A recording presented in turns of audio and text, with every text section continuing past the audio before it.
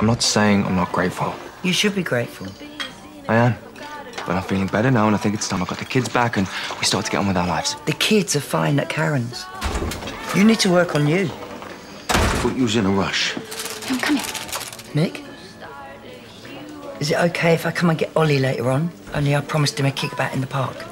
Well, he's on a half day at school. After lunch? Used to looking nice and pally. For someone that was slagging him off and giving it to Elle, all of a sudden you're dunking hobnobs. It's called being neighbourly. Can I pick him up about 2? Yeah, 2 should be fine, shouldn't it, Mick?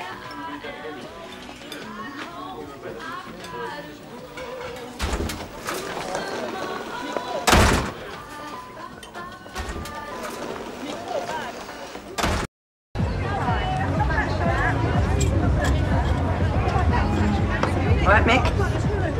I'll be over in a bit to pick up Ollie. Is it his mate Aaron's? Oh. I thought you said his parents were stuck up.